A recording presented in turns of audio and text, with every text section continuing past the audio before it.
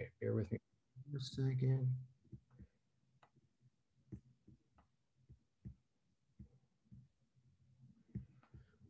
Okay. Good morning, Sonia. Thank you. Good morning. I appreciate it. And hold on. Bear with me for one more second.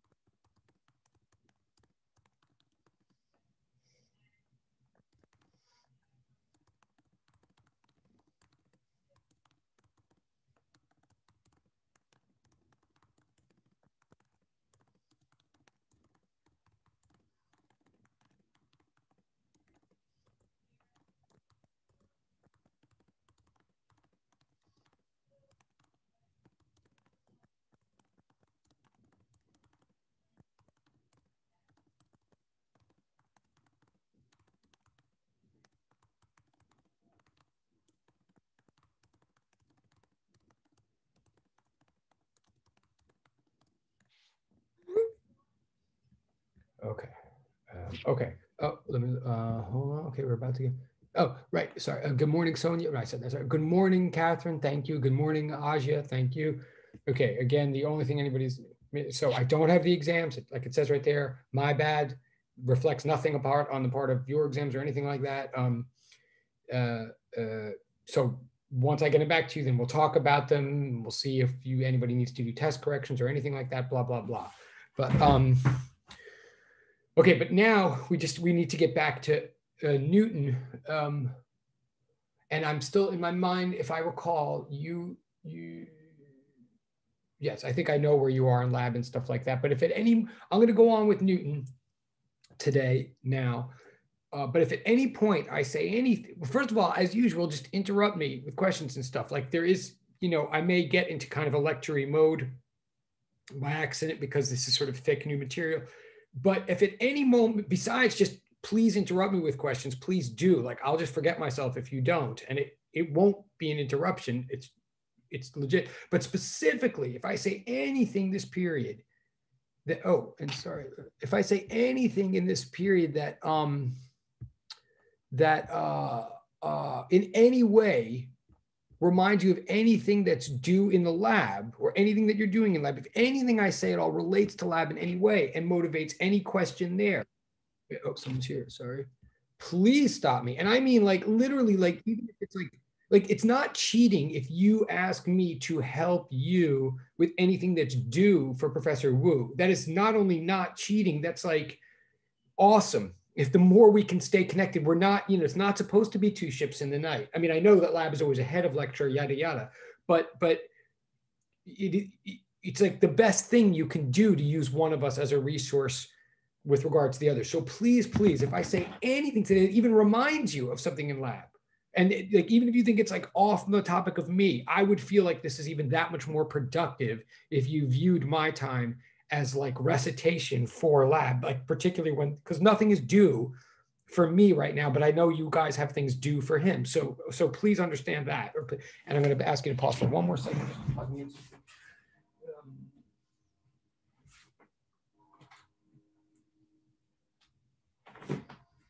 And in fact, you can even like, if you're something that's burning in anybody's mind right now about anything in lab, you can just ask me. You don't even have to wait for me to remind you. Like really, I would feel like a more useful person if I could be helping people with labs. So don't be shy about that, please. But all that said, I'm just gonna like go back to where we were. Yeah, so I'm using the same notes as from last time, just to stay on, for whatever it's worth. Right. So in my opinion, what I tried to accomplish last time, Wednesday, was to transition us into Newton's 3 laws of motion, which are laws that, you've probably heard in middle school or high school or whatever. I mean, they're pretty common. They're certainly very, very important. the first thing I want to get people to understand, and was sort of trying to explain on Wednesday, is that these laws of motion didn't come out of nowhere. What they really are is a formalization or mathematization of the concept that had already been laid down by Galileo, and Newton is very conscious of that. It does happen to be a weird coincidence that Galileo died, and in that very same year, in fact, on Christmas, Newton was born. Like, some people get very mystical about that connection. And then there's some weird thing too about then, like the year that something about when Newton died, then something, then Einstein was born. I mean, it was definitely not in the same year, like not by a long shot, but people can get, and then something happened with Stephen Hawking. People can get very mystical about these things, but the real point is that Newton's work is very consciously an extension of Galileo's work. And that's how I think it's best to see it that way, to understand that everything we're going to say about forces now is just the next step of recognizing that velocity is a relation always between two objects, never a property of one. Okay, and I know I keep saying that, but that's because, like, the more you can actually believe that, even in circumstances where you wouldn't think that it would be true, the more you're really doing physics, and the more you really show yourself how to set up problems and set up equations and derive them, and the more you see how the math is actually just turning of the crank. The hub of physics is getting one's mind around Galileo's principle of relativity. So if we look at, so here's law number one. Like, we wrote it last Wednesday, you've heard it before, but now I want to just sort of somewhat quickly show you what I mean to say, when I say Newton, this is Newton's law number one, Newton's law of motion, the first one. It comes from a book, a very famous book called the Principia Mathematica that Newton published in 17, I don't exactly remember, which you could probably Google it right now while I'm talking about. I mean, Newton was alive from 1632 to 1727. The Principia is published during his lifetime. And this first law of motion, okay, this first law of motion has kind of three parts to it. And again, you may have heard it phrased different ways. I would like you to get used to my phrasing. It's just my phrasing. Like, Newton did not, even though he was British, I mean, he lived in what we now call Great Britain and worked there, he wrote the Principia in Latin. So even if I quoted it directly, it wouldn't be English anyway. So some kind of, paraphrasing has to go on no matter what. But so there's some flexibility about the word some, but only some. Like, it's pretty important to get the structure of this law correct. So I'm looking at it right here on the page. I mean, I hope you see it. Notice that it kind of has three parts. It first says unless blah, blah, blah, blah, blah. And then it says case one talks about an object that's at rest. And then it refers to case two, an object that's not at rest. Okay, so first of all, let's deal with this unless business. The unless part at the beginning says, unless acted on by a net external force. That right away says that this law, it is a law. It's a law. It will have no exceptions, really. It will have no exception. It's not like, well, anyway, it'll have no exceptions. It will have no gray areas. It really is a absolute law, but that doesn't mean that it applies to all the cases in the universe. Like, it doesn't apply to, it's a law of motion. It's not a law of taxation or something. Like, it doesn't have anything to do with money. It doesn't have anything to do with colors. It has to do with motion. So, so its domain is specific. But now it's even more specific than that. This law is a law that is about objects that are not being acted on by forces. Now we have not used the word force in this class yet. We don't have a strict definition of it yet in this class. And just to be clear, neither did anybody reading Newton's book when it first came out. I mean, Newton was using a word that he figured people had a certain intuition about, a certain basic idea, just like I'm going to assume you have a basic idea of what a force is. But the strict definition of a force actually is going to come out of these three laws. These three laws are ultimately about what a force is and what it does. So right now, what do I think of as a force? What is a force? And maybe you want to, yeah, I guess we should write this. Oh, sorry, did not mean to do that.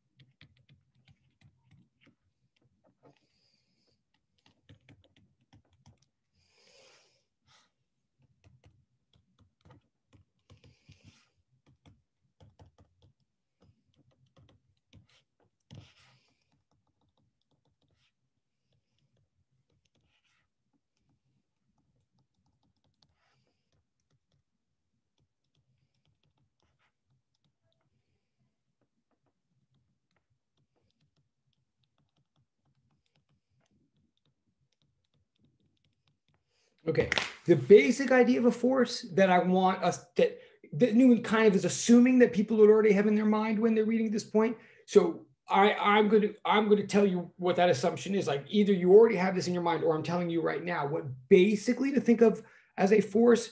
As we look at the first law, is think of a force as a push or a pull, and more specifically, think of a force as something that is done by one object to another.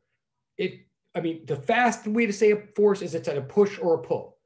But when you think about pushes or pulls, the most important thing to realize consciously that like is probably in your unconscious mind is when you think of pushes or pulls, whenever you try to picture them in your mind of any kind, you automatically, I hope, picture something pushing or pulling something else. And that is key to the definition of a force. Whatever a force is, like mathematically or specifically, it's something that one thing does to another. In other words, before we go any further, I want everybody to recognize that this is much like what we're saying about velocity. Like this picks up on the spirit of velocity, that force cannot exist by itself. And one object by itself cannot do a force or experience a force or have a force. If you ever hear in like or read in the newspaper or something like that, or like you're watching a baseball game and someone talks about like, oh my God, the force of that baseball pitch was so high, like the guy couldn't even hit it or something, or they talk about the force. If anybody ever says something about the force of a baseball or the force of a baseball bat or the force of a bullet in a gun, that's just wrong. That's a total misuse of the word. It creates all kinds of confusing images and miscalculations. No object by itself can have a force. I mean, maybe in Star Wars, but like in physics, in science, no object by itself can have a force any more than any object by itself can have a velocity. Okay, a force is necessarily some kind of relation between two objects. That's the first thing I want to say. So that more specifically, if we go back to this first law that we're looking at here, actually, yeah.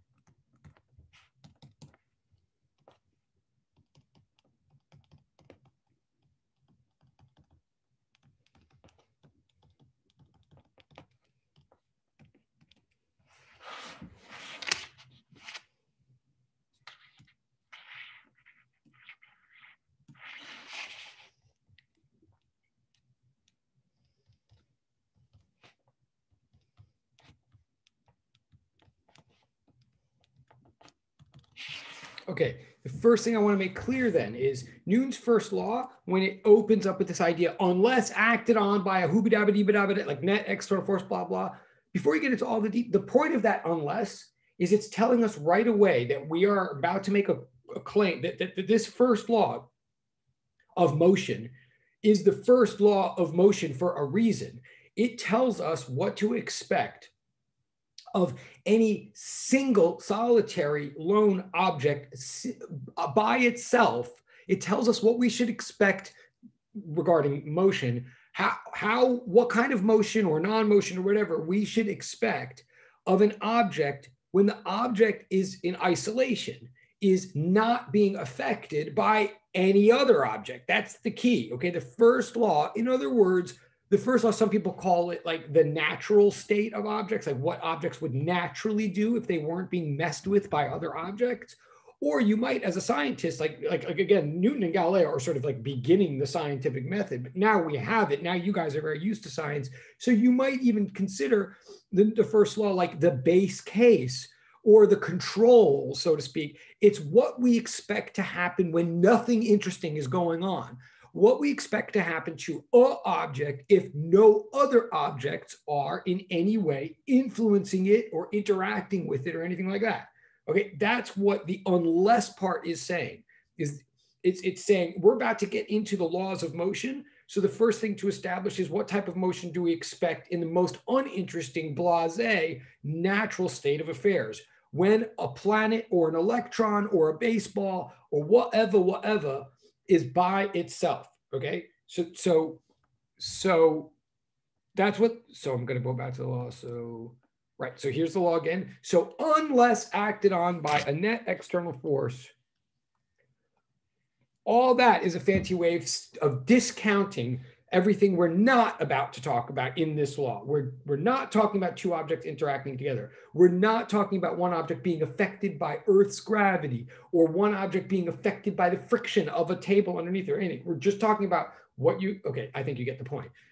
That's what the first part means. Now it says, once we're all agreed that we're just going to look at the base case here, like how do we expect objects to move when nothing interesting is going on? Well, it says there's two cases. You can talk about what we expect to happen to an object that happens to already be sitting still when we like walk into the room or walk into the lab and look at it or start making observations and measurements.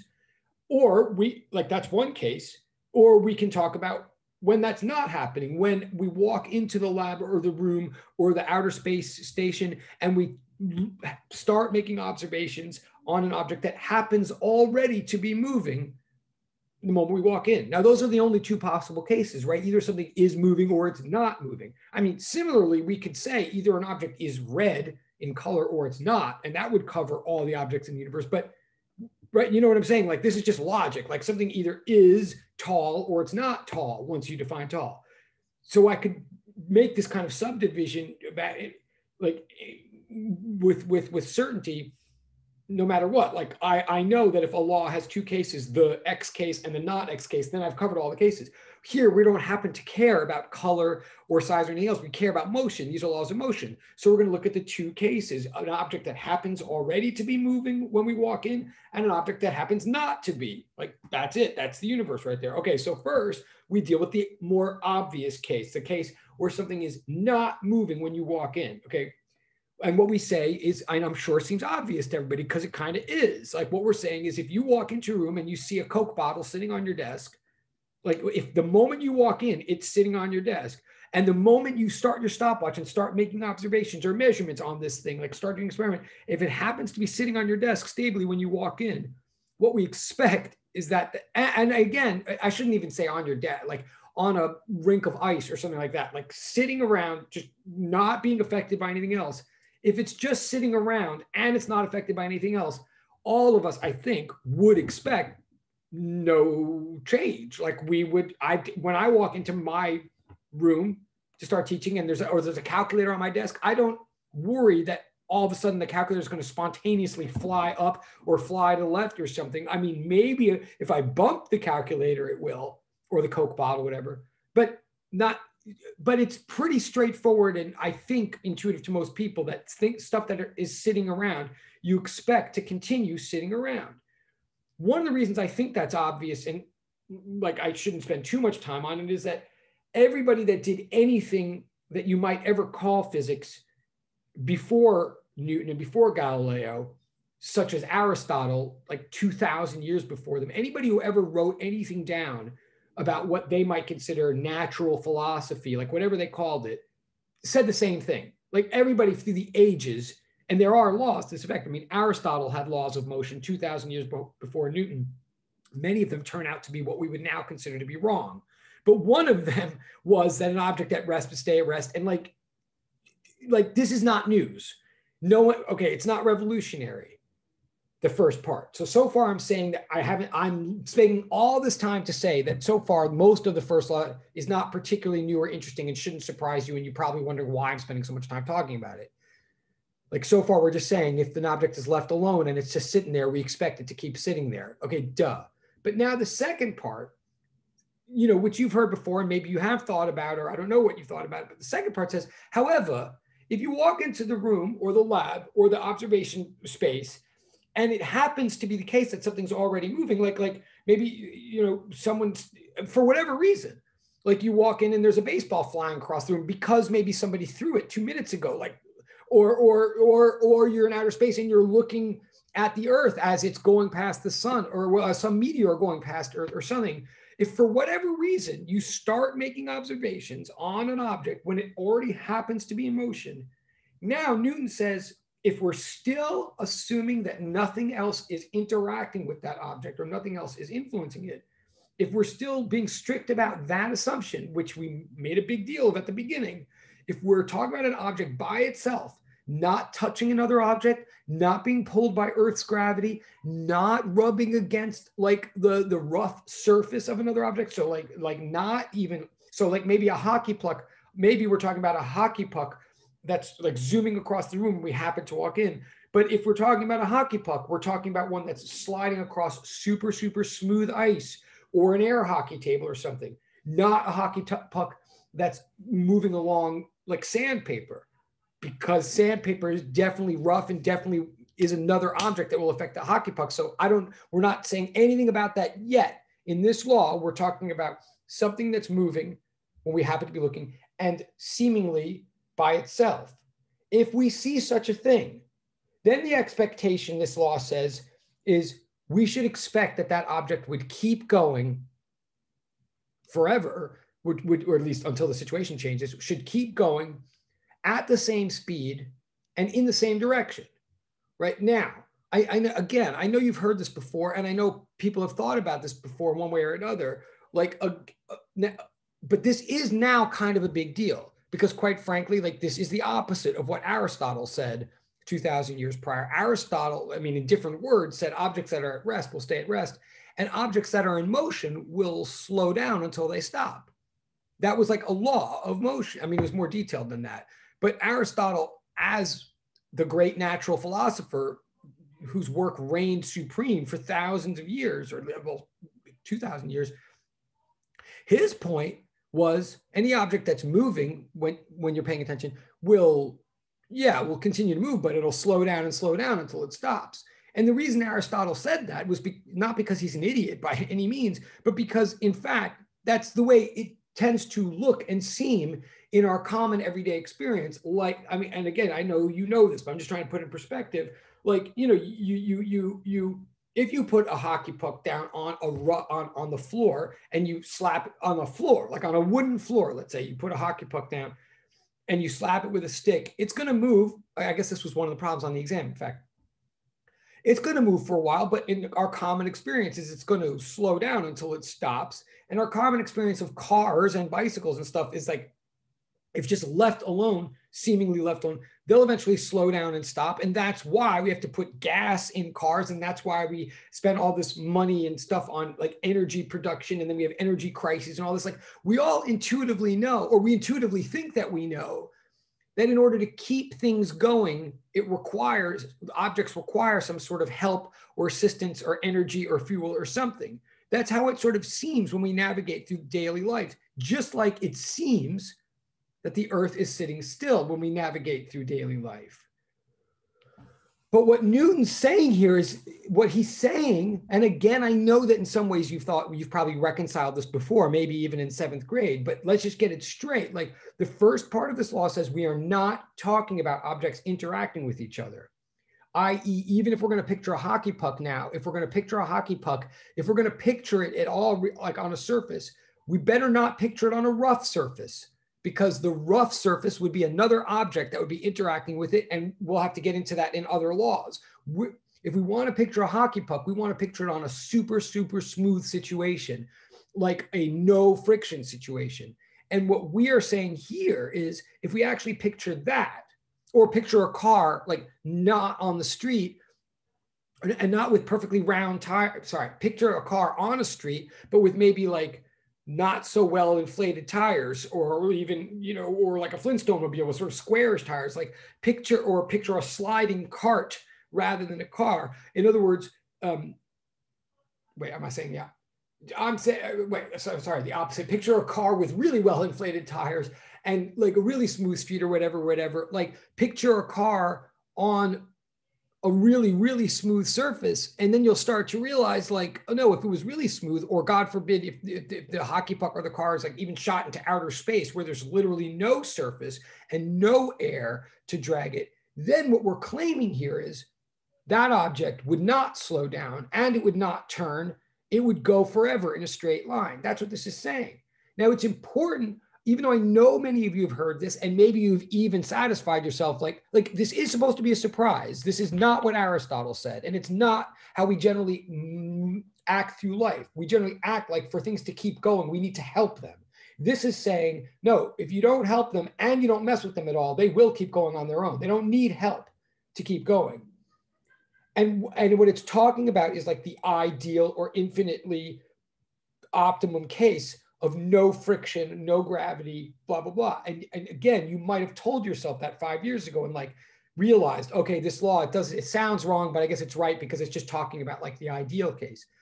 But why I want to pause on it for so long is say, if you're anything like me or many other people, even if you work this out in your mind in 7th grade, then what would tend to happen is, well, if you're me, then what happened to me is I understood. I was like, oh, okay, they're talking about no friction. Okay, they're talking about like the ideal case, like in outer space or on a perfect air hockey table or something like that. So I was like, all right, I get that. Yeah, I get that things always slow down because of friction, I guess.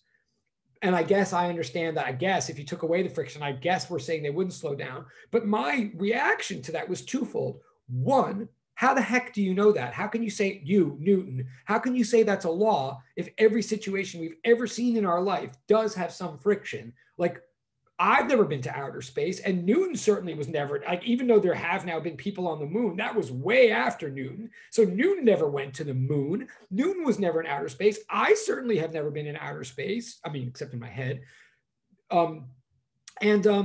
And I've seen some pretty good ice hockey rinks. I mean, I actually, I have gone ice skating and stuff, and I see how it's smoother. But even there, like, I didn't go onto an ice skating rink like 1 second after the Zamboni did its thing. Like, even that ice was not perfect, and like even I had to keep myself going trying to skate on the ice.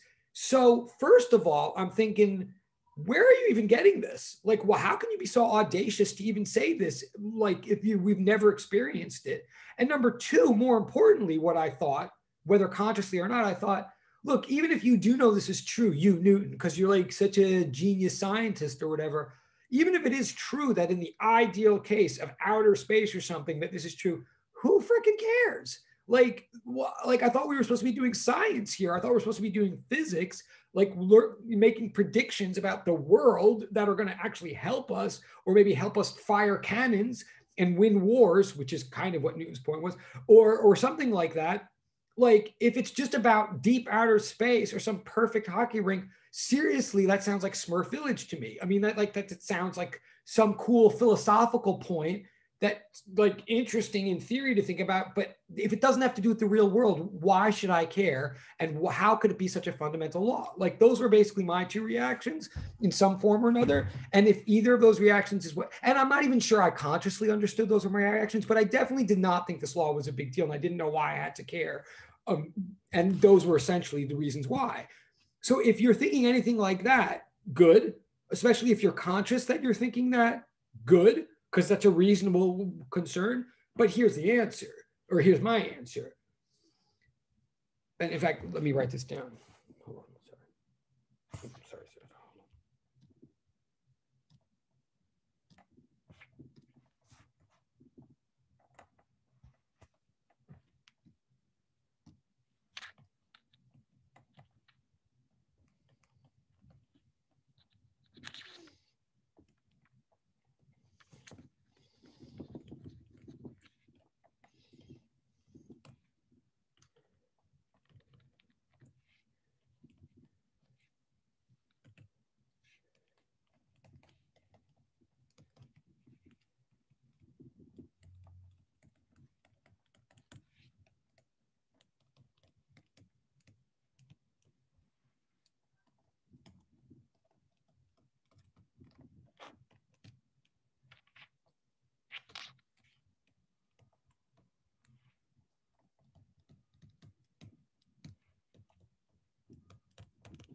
Okay, so I'm saying very reasonable objections to Newton's first law, or two very reasonable reasons to be confused, are these. One, how did he know it was true? And two, why should we care? And again, let me say, like always, it's great if you have these objections. Why would I say it's great? Even though, of course, I want you to believe Newton's first law ultimately, and I want you to hear me say why I think it's important. The reason I think it's great if you do have either of these objections is because that would mean that you know that you have these objections. The scariest part is to have a discomfort with the law or some basic rejection of the law in your soul, but not even be able to articulate to yourself why, to not even recognize that you don't like the law. That's where it gets, like, in other words, just be like, yeah, I got it, and write it down. Like, okay, I memorized the first law, which is, of course, how many of us get through a lot of school. That's the dangerous thing to do, because the fact is it is a controversial law and it is actually saying something new. And if you just write it down, you're like, yeah, I guess it's true because of my teacher saying so, and like Newton said so, okay. You'll actually never be able to apply the law correctly or do anything with it if you just accept it, because it actually is too weird just to accept. The best thing is to momentarily, always in physics, it's always best to be confused at first and know why you're confused. And then we can straighten it out and move on. Like, this is what physics is all about. So I'm very happy if any of you is listening to this at all and thinking like, this is like stupid. That's fine by me. What would not be as fine for you to just be like, yeah, I get it. Can we go on? Like, because no, it's not that simple. Okay, so my two objections to entertain for a moment are how could he think this is true, and why should he think it matters that it's true? Okay, so I'm going to address. So what are my answers? Or actually, if anybody wants to intervene and interject. Oh, and I forgot to I'll put the game assignment in. I'm sorry, I'll do that in a second. But if anybody wants to like volunteer an answer to either of these questions, I'm all ears. I mean, I'm going fast just because I am, or whatever. But please put in the chat or whatever if you think you have a thought about either of these, or if you want me to back up. But if not, I will tell you what I think.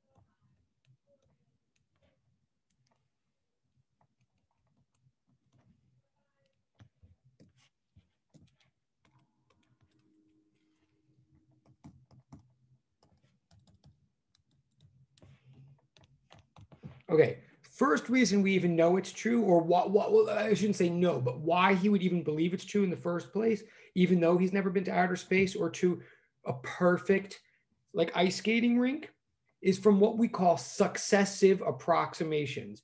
Like, not successful, but successive approximations. Successive meaning one after another after another. The idea is this. I've never seen ice that was perfectly free of friction. I have not. But what I have seen is the opposite. I've seen like sandpaper, like I've seen a really rough surface.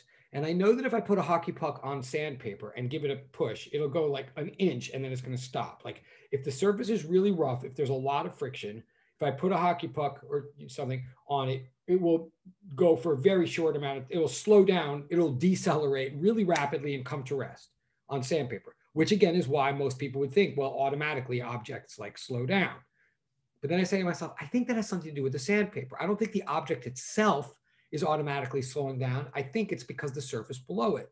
So I smooth out the sandpaper slightly. Like, I make it somewhat smoother. And I flick the hockey puck, and of course, lo and behold, maybe not surprisingly, this time the hockey puck goes a little farther before it comes to rest. Like, it takes a little bit longer to slow down. It decelerates or it negatively accelerates at a smaller rate.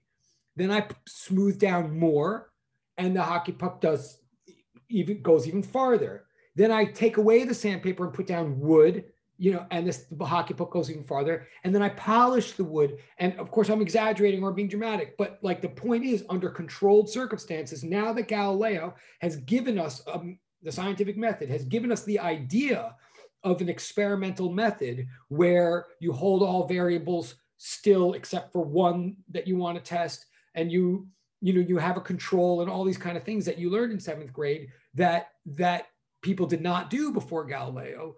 Like people like Aristotle, they did make observations, they did look at the world, and they did think really hard and really mathematically. But what they didn't do is control their observations the way Galileo did. They didn't separate variables the way Galileo did. Now Galileo gives us that. Now Newton is doing that in his lab, in his home.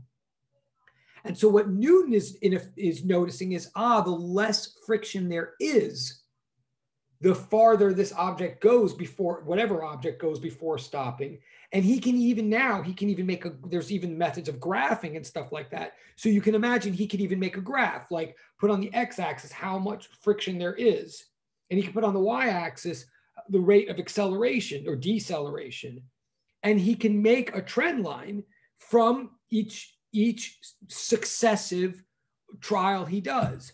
And so the first thing is that he sees a pattern. The pattern is the less friction there is, the farther the object goes before stopping. So then if you take this graph to the limit, if you extrapolate all the way to infinity, and it is extrapolating, you could call it imagining, or you could call it inferring, but it's, he has to take his mind to a place that the data doesn't go. But his mind isn't just making a leap. It's not just making up something out of nowhere. It's extrapolating. It's taking something to the limit as some variable. I'm just calling it z, like whatever the variable is in this case, maybe the coefficient of friction, or the inverse of that, like the not friction. What Newton does for the first time is extrapolate to infinity. He can't see infinity. He cannot make a measurement at infinity. He cannot quantify anything about infinity, but he can believe in the power. He can believe and rely on a trend that takes him to infinity. And this is the beginning of the limit concept. And it's not a coincidence that Newton, besides giving us this law of motion, is also the same man who, in another part of the same book, starts giving us, and he's not the only man, but he is one of the first people to, in another part of the book, start giving us the underpinnings of what we now call differential calculus. Like, calculus begins with the notion of limits, the idea that that even though infinity is not a number, we can still say things about, and even though infinity is beyond our mind, like our minds are finite, the space of our lab is finite, the time for any measurement is finite, but yet, starting with Newton, we start having a very sort of rigorous, precise way of making claims about what happens at infinity, because we look at the trends that go toward infinity. So the first and foremost is he extrapolates. He says the less friction there is, the farther something goes without stopping. I extrapolate that if there was literally no friction at all, then the object literally would have to, he basically says, I think friction is the reason this thing's stopping. So if there was no friction at all, it wouldn't stop. All maybe sounds very obvious to you now, I don't know, but this is the birth of not only a big part of classical physics, but also calculus, this idea that we can believe, like science is still always going to be tethered to, science is always going to be rooted in that which we can see, feel, hear, touch, and smell. But it doesn't mean we can't say things about stuff that we can't see, hear, touch, feel, and smell. And in fact, Physics 204, which I have to admit is much more calculus oriented than Physics 203. Like, believe me, all the prereqs that you had to take, whether you're happy about them or not, they really, really come into play in Physics 204. It's very mathematical. It's much more calculus driven than this in a direct way, but also because Physics 204 is fundamentally about things in space and time that we cannot feel, touch, see, or smell. Like things like sound waves or electrical currents or electrical fields or electromagnetic radiation, which we call light. Like that's what Physics 204 is about. I mean, I love it for that reason. It's about abstract stuff. And here in physics is the stage where we start being able to believe that even though physics ultimately gets all of its data and all of its confidence from our five senses, we can still use our mind to extrapolate from the five senses to the realm of infinity and make claims about it. That's what's exciting about calculus and higher level physics. So anyway, so that's the first thing, is he uses successive approximations. That's why we now believe the first law. The other reason we believe the first law is, and I don't want to overdwell on this, I know, but it always comes back to this. The other reason is Galileo's principle of relativity. If you think of, so remember, I'm saying that Newton's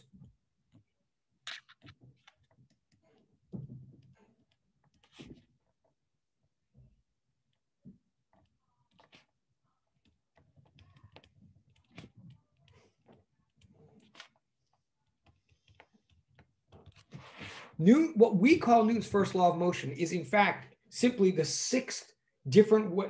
It's the sixth different way to say that all velocities are relative. Put another way, what I'm trying to say is, if you really think about it, the minute you decide to believe that the Earth is actually moving all the time at 65,000 miles an hour, and yet you don't feel it at all or see it or touch it, like that there's no direct evidence in your daily life of the Earth doing anything but sitting still, and yet somehow we can believe that it's moving this fast all the time, like that still bothers me. Like that still should occasionally bother you. Like, wait, is the Earth moving or not? Like, how could it be moving this fast and yet I don't feel it? Or like, is the train moving or not? Like that whole deal, that there's no answer to that question, that the Earth is moving relative to the sun, but it is not moving relative to itself. And that, by the way, even if you, and I should be more even clear, but even when you get your mind around the fact that the Earth is moving at 65,000 miles an hour past the sun, and that's already kind of a dizzying number, I think, like that is, again, faster than any rocket ship ever goes. I mean, not by a lot, but it is. And rocket ships someday will go faster, but it's like really, really fast. It's definitely faster than any airplane goes. But just when you get your mind around that, like I also want to make clear that, where I used to think when I finally kind of, okay, the Earth is going around the sun, I guess. I sort of bought it in third grade. I made the solar system project out of fruit, whatever. But I still kind of could get comfortable with it because I was like, oh, all right. I guess, like, I thought the Earth was the center in my own weird way, but I guess it's not. I guess it goes around the sun. I guess the sun is the center and the sun is sitting there. But no, like, we don't believe that either. Just to be clear, like, the sun itself is not sitting still by any reckoning.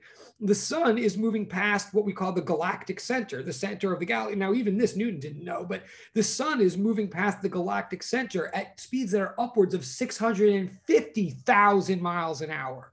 Like, that's more than 500,000 miles per hour. That's what the sun is doing. So don't for a minute think like, well, I guess I felt stable, but I'm not really, but I guess I'm at least in a solar system that's stable. No, the whole freaking solar system is going like this all the time. There's no stability, only there is stability relative to itself. Well, once you get your mind around that, or once you accept that as a truth, then it actually just directly follows from that objects do not naturally slow down on their own, because we're saying objects naturally on their own don't have any kind of speed. They don't have a speed of 65. They don't have a speed of 0. No object by itself has any speed, let alone is it trying to get to any kind of speed. Like this idea that objects need help to move, which is like intuitively what we all think in America, like, oh, we need gas to put in the car to get the car to move. Or if I want my kid to move, I got to push my kid or whatever. Like we all think objects need help to move, meaning we automatically think objects naturally want to be at speed 0. No, naturally objects don't have or know anything about or want to be at any speed. Like there's no such thing as speed 0 for an object. And it's all about frame of reference. Object moves 0 relative to itself, but it moves at some speed relative to me, and it moves at a different speed relative to you.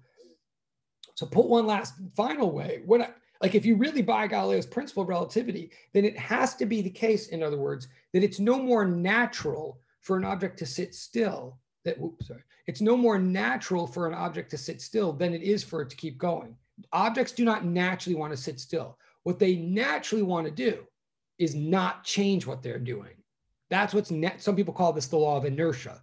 Objects just naturally, if left alone, just will keep doing whatever they're doing. And whether you call that 0, you call 500, that's all a matter of what perspective you're in. Okay. So that's the two reasons I believe this law is: one, because of successive approximations, and two, because if I'm willing to believe the Earth is moving, then there's no reason not to believe this law. Like, the point is, there's no such thing as speed 0, period. So this law follows. Okay. Why should I care?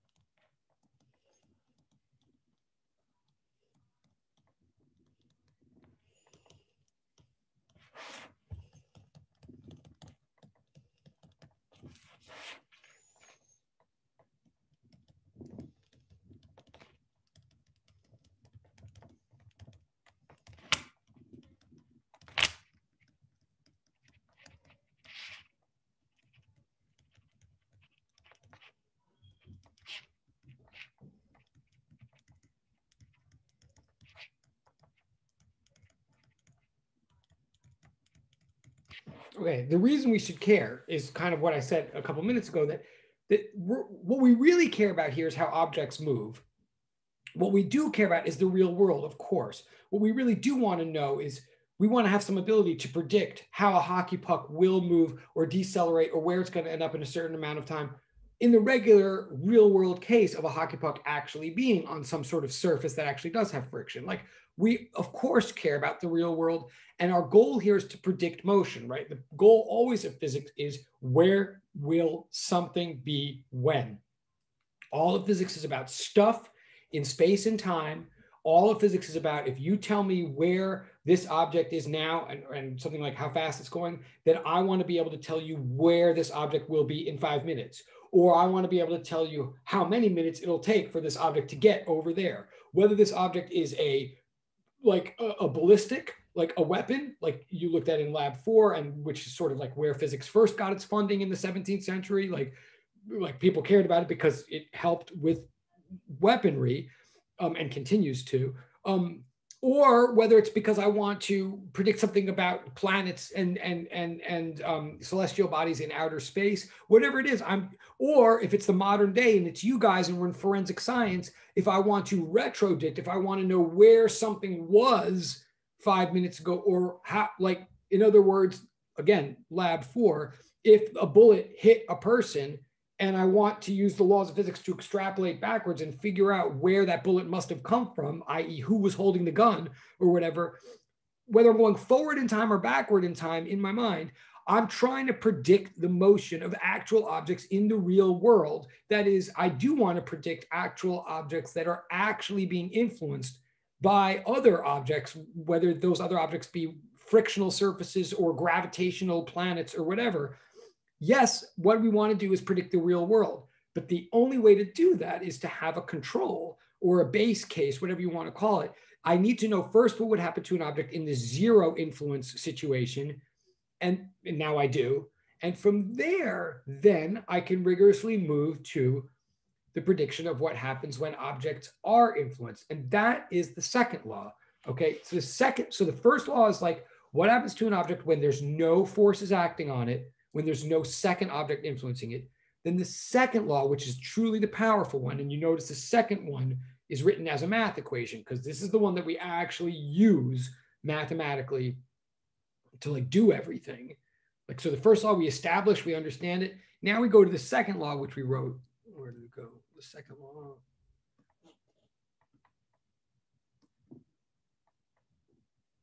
Oh, right, sorry. Okay, so the second law is, right, okay. Is right here, it's on the top, there's the second law.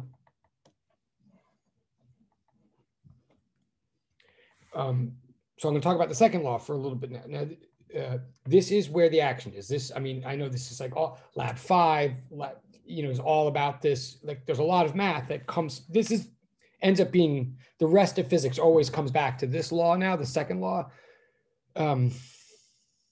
So let's analyze it a bit. Actually, wait.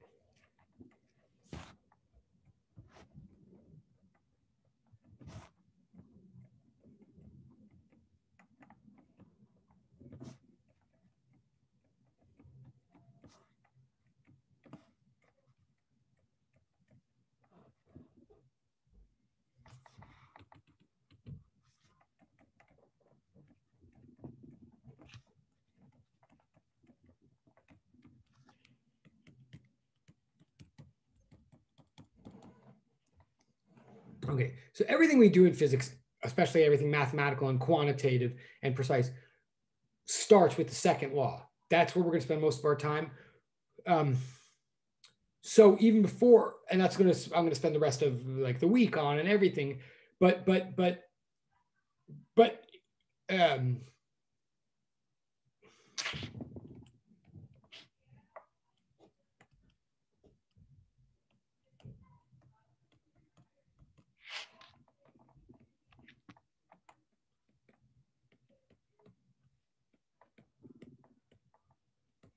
a quick overall summary of it, of the second law, is what it says is, here's what happens when forces do act on an object, specifically on a mass.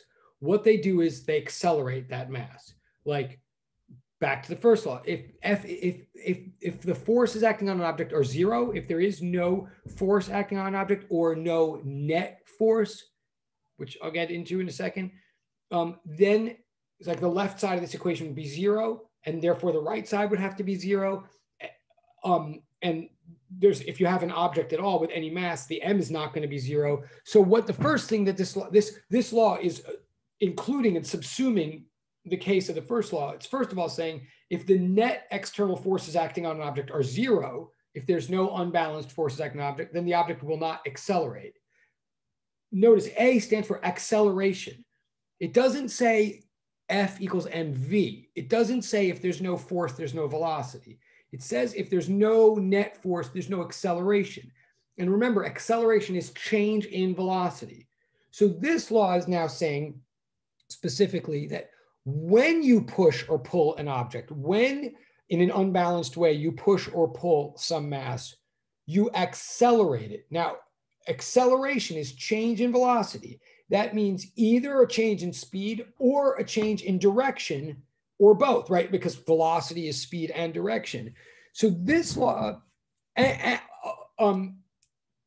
law is not saying that you need forces in order to move. It's saying you need forces in order to change the way you move. And notice there are these arrows above the letters. There's an arrow above F and there's an arrow above A. Those arrows are vector symbols. They're saying that we're going to treat acceleration as a vector, which we have since day 1 in this class, meaning it's not just about change in speed, it's change in velocity. Velocity is a vector, meaning it includes the concept of direction. And same thing with force. So we're going to say accelerations can be positive or negative, and but as vectors, they exist on all axes at once. What I'm trying to say right now is this includes the concept of direction. So when you exert a force or net force on an object, you accelerate it, but acceleration could be positive or negative. So when you exert a net force on an object, you might speed it up or you might slow it down. In other words, in order for something to slow down or speed up or turn, either way, it needs a net force on it. Things by themselves do not slow down or speed up. In order to get them to speed up or slow down or turn, you've got to push or pull them. And the more you push or pull, the more you will turn or speed up or slow down. Like in short, that's what this law says. Also, that big sigma symbols, like the sigma for math, it means sum of. Another way a lot of people write it is they'll call it net. So,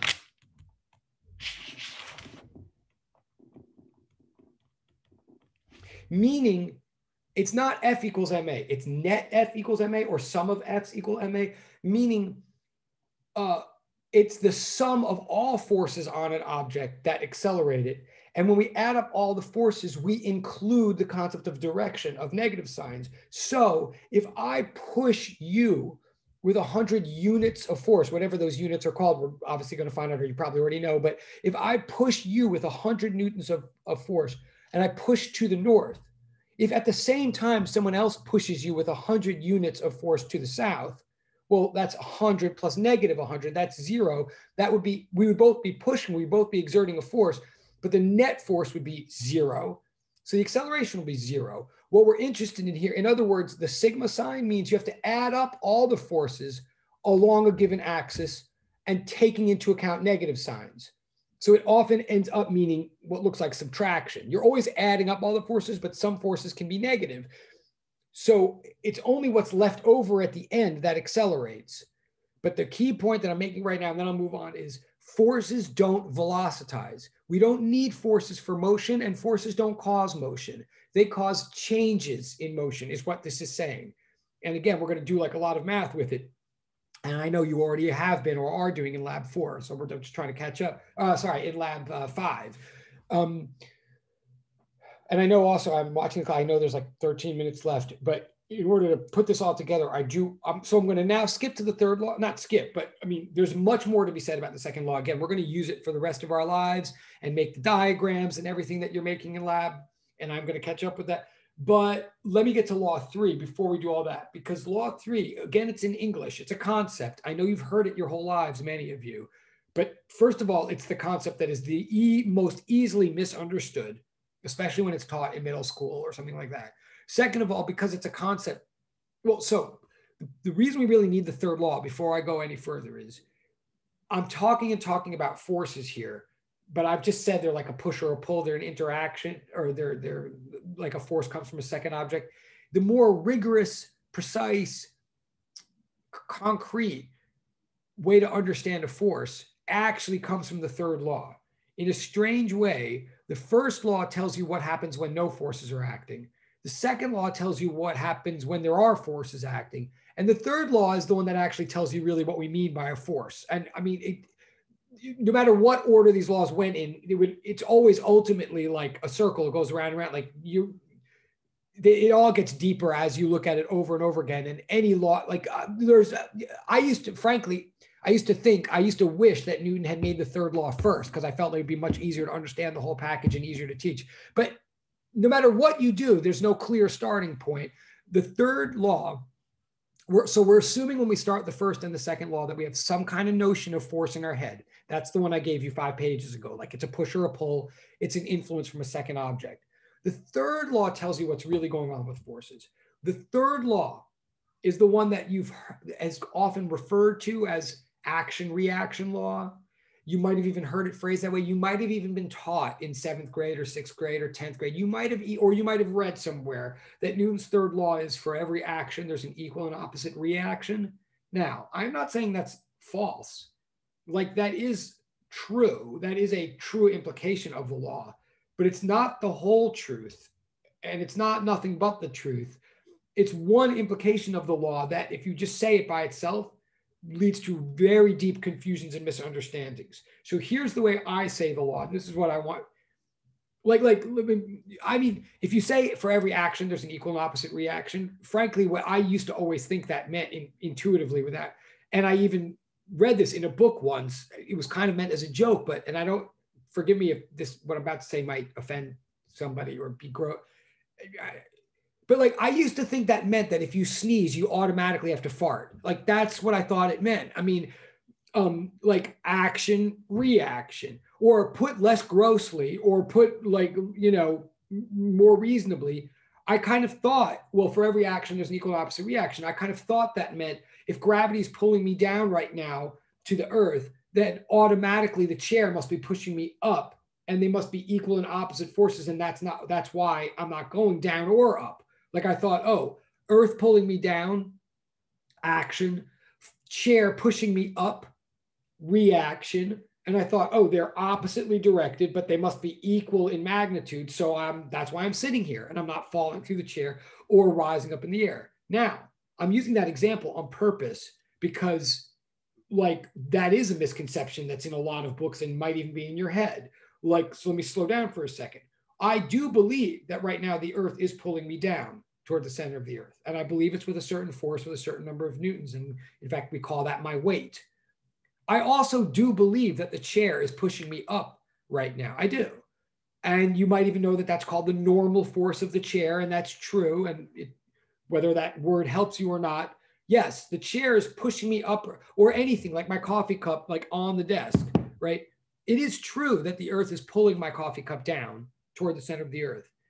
And by the way, this thing I'm about to say is like very important. And if you're tuning in and out, and you really might be confused on this if you're trying to write up Lab 5 or something, like it's really easy to think you understand this and actually be wrong. I mean, this is just one of those things where you don't know you don't understand it until you do. And sometimes it's too late. So I'm saying the earth is pulling down on me right now. That's called my weight.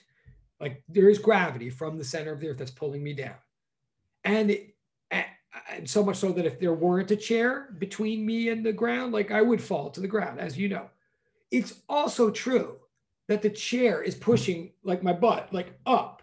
And I say pushing up, like you might even think, what's pushing? It's just an inanimate object. What do you say?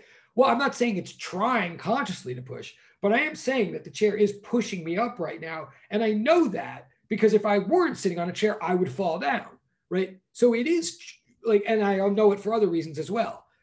And whether you call it a normal force or not, the chair is pushing up on me right now, or the desk is pushing up on my coffee cup right now. So there are two forces that are opposite in direction. The downward weight of my cup, which some people call mg, and we'll get to that, but like, yes, that's right. If you have it in your lab, it's like the downward force pulling on the cup is called the mg of the cup. And it is true that there's an upward force from the desk pushing the cup up. They are opposite in direction. And it is true that they're equal in magnitude.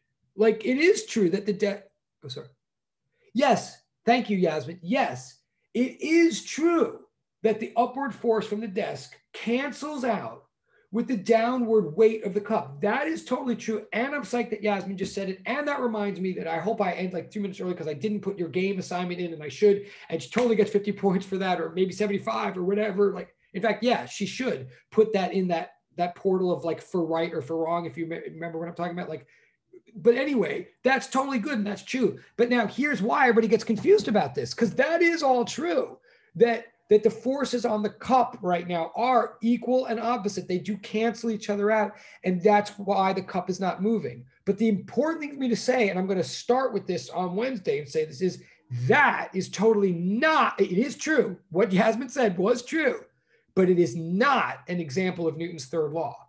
Like there is, like if you take Newton's third law to say, for every action, there's an equal and opposite reaction, it's very easy to then think, oh yeah, here's an example. Like action is the earth is pulling down on the cup with a certain number of newtons of force, and reaction, the desk is pushing up on the cup with the equal number of force units, and they're canceling each other out so the cup doesn't move.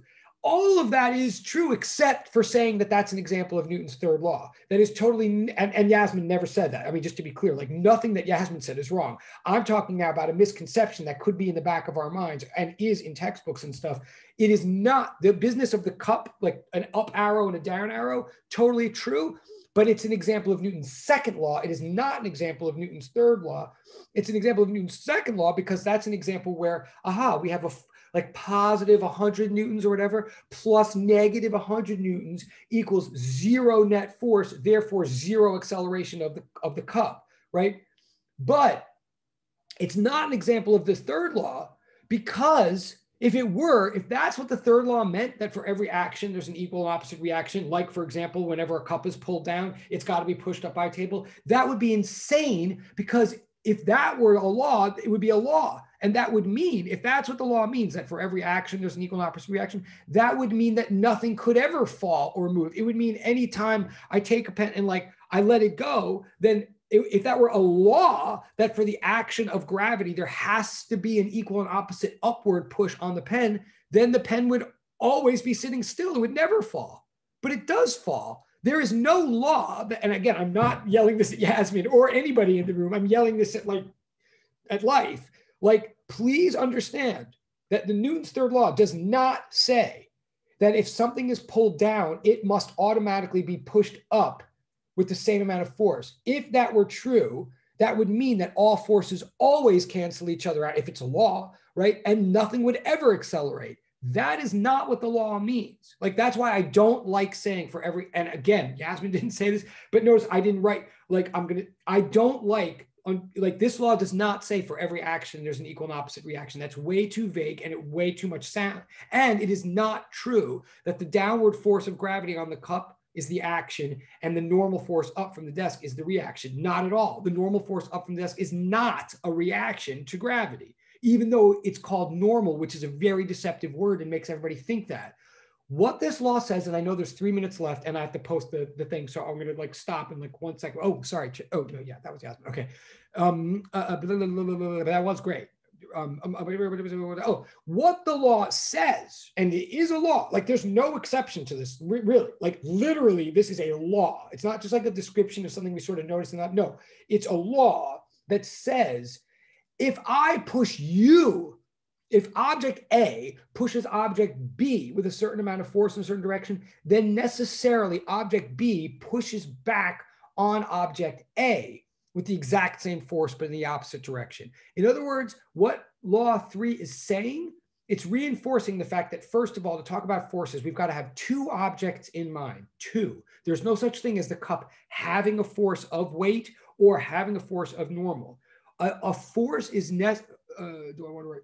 Yeah, I know we're just about to end, but what I'm saying about Newton's third law is